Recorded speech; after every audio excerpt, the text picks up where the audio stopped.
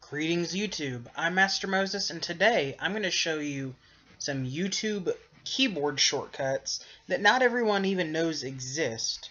So, first things first, most people, when they think YouTube keyboard shortcuts, they default to the spacebar.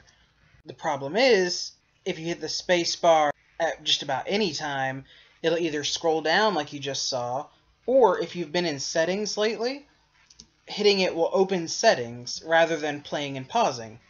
Well, what I discovered was, of all things, the K key will play at any given time, and hitting it again will pause. Now that's interesting, and but that's just one.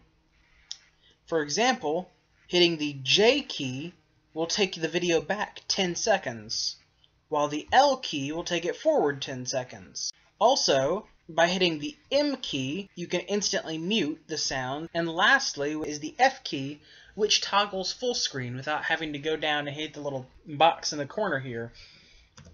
I can hit it, but it's going to show up strangely just because I've got the dimensions set for the recording. So enjoy your new keyboard shortcuts. I know they made my life a lot easier when I found out they existed.